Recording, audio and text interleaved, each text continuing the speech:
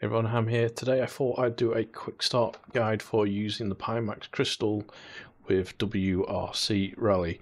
So I've been testing this out for a few hours with different settings, so I thought I'd do a sort of quick start guide on how to set this up. There's a couple of different ways you can configure this, and I'll go through some of the graphic settings that I've picked.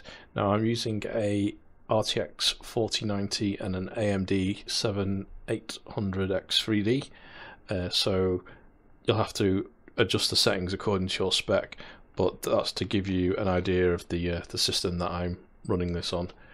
So once you've got your Crystal plugged in, you'll need to open up the Pimax Crystal Play software, which you've got here, and there's two different ways you can get this to work. So one's via PimaxXR, which is the OpenXR runtime for Pimax, or you can run it via Steam and using Steam's OpenXR runtime built into that. So if you've got a native Steam headset such as a Valve Index or the new Big Screen Beyond headset, then obviously that's a native SteamVR headset, so you'd connect via Steam and use the built-in OpenXR runtime that's in Steam.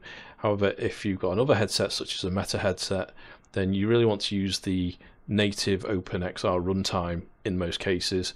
So in this example we've got the PimaxXR runtime. So usually using the headset's native OpenXR runtime is the more efficient way to go. It allows you to bypass SteamVR, and there's a performance hit of usually running SteamVR.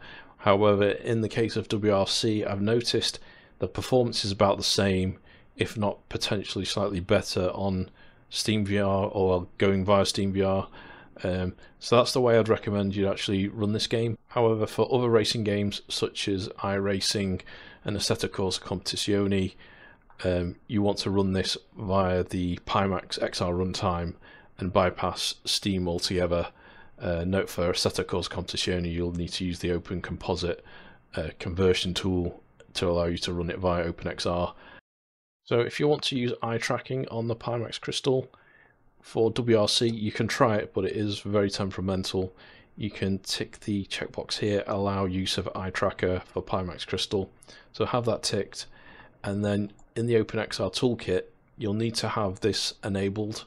Now this is why I said it's temperamental, because sometimes this works and sometimes it crashes. So my suggestion to get this working is start this in safe mode, reset all the settings if you've changed this for your other games to default, and then come back and you can try it again outside of safe mode, and then you can go into the foveated rendering option in the OpenXR toolkit and enable eye tracking. So I managed to get this to work for some time trials. It was hit and miss. Sometimes it would crash after the event, so your mileage will vary. It gave me between 5 and 7 FPS boost, so it is good when it works, but the problem is it's very temperamental. So overall I can't recommend you use it, but if you do want to check out eye tracking, then this is the way you would do it.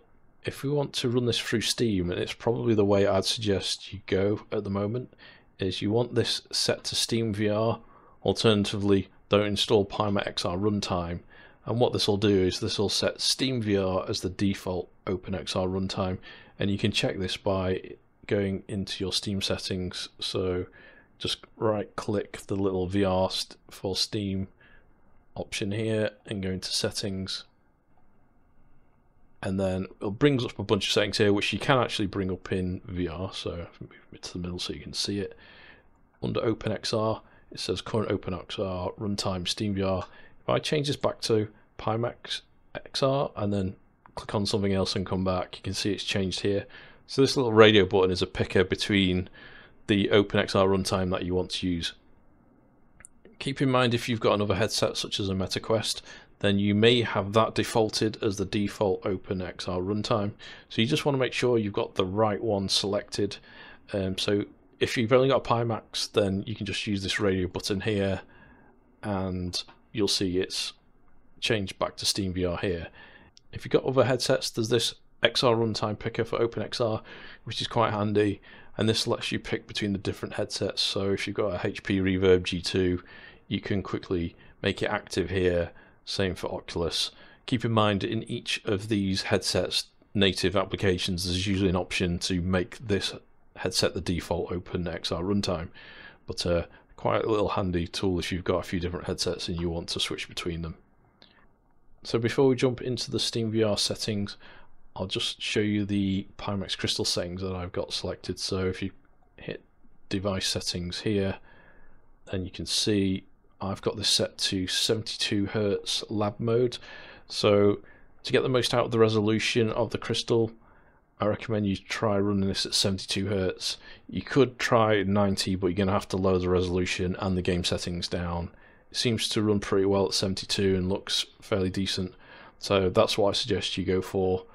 I've got eye tracking ticked for if I'm using it via the OpenXR runtime and PimaxXR, but it won't make a difference for SteamVR because it's not compatible in that mode.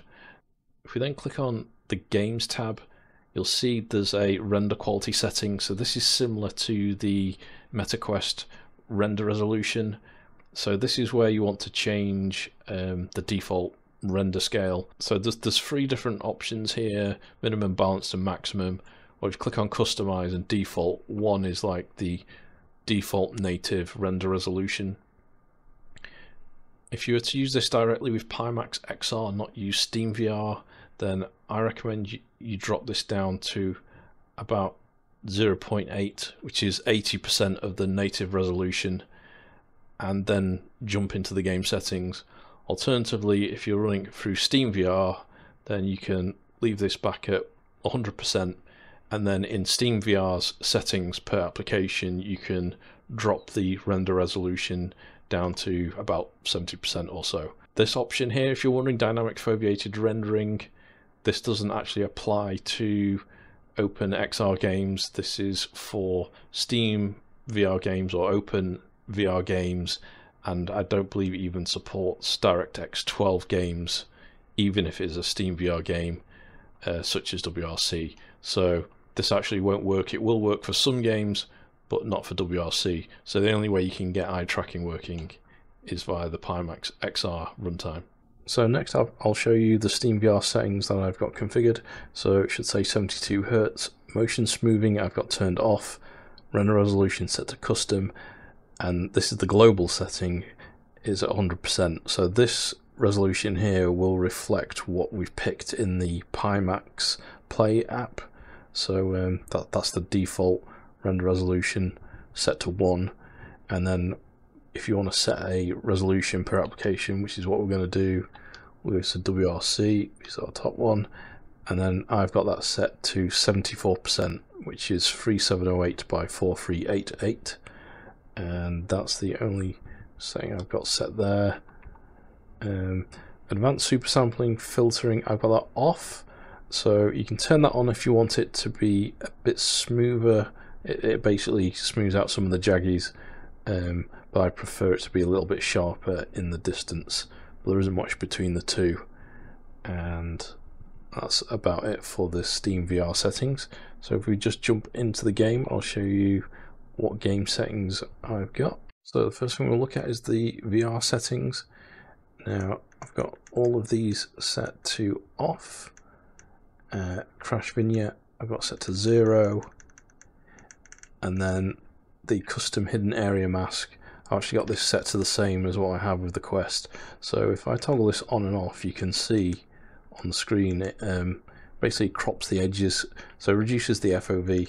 So this, if I reduce this further, you'll see how much it's shrinking, and I think 95 is about as far as I'd want to go. If you want it a bit wider, you can adjust it here, but bear in mind there's going to be a performance impact. So I've gone for 95, and then under basic graphics I've got the resolution, which is the spectator screen, set to 1920 by 1080. Now you can obviously set this lower, and in theory the lower this is, the better performance you'll get. However, I think you need to restart the game to appreciate the impact, because I found even when I've lowered this from 1920 to 1080 to a lower resolution, performance actually degraded. Not sure why, so just keep in mind if you do change this even lower, you may need to restart the game. I've got it in windowed mode. anti-aliasing quality I've got set to low, similar to how I have it on the Quest 3. Basically I just don't like having the aliasing any higher than that, it just tends to look a bit smeared. Anisotropic filtering, I've got that set to 2, and the foveated rendering, I've got that cranked up to maximum, so it's sharper in the middle, and then the resolution's reduced on the outside to give us that performance boost. And then upscaler, I've got that set to off, so generally I didn't like the look of these. I did find if you wanted it to be less twinkly in the distance, another approach is to set the SteamVR render resolution to something like 110%, and then I found Fidelity FX on quality works pretty well, so it maintained the similar kind of performance as having it on 74% render resolution, but with it set to 110% render resolution with Fidelity FX on, we got the performance, and it also smoothed it out a bit, but I didn't like the slight loss of detail in the distance, so I generally prefer to have no upscaler and have it set to 74% render. Right, under advanced graphics, I lowered this slightly from my Quest 3 setup, so because we're running such a high resolution, some of these have a bit more of a bigger impact compared to it being on low resolution. So I'll just quickly go through these. So shadows, medium, I won't read them all out actually, I'll just go through them slowly so you can see what I've picked. Motion blur, obviously you want to have off for VR. Change these obviously, but this is what I found gives me fairly decent visuals and reasonable performance, so we're still able to hit the 72 Hz. Okay, that's it for the quick settings guide for the Pimax Crystal on WRC. Hopefully you found it useful. If you did, don't forget to leave a thumbs up. If there's any other tips or tricks that you know of, leave them in the comments below, it will help other viewers out. Alright, until next time, bye for now.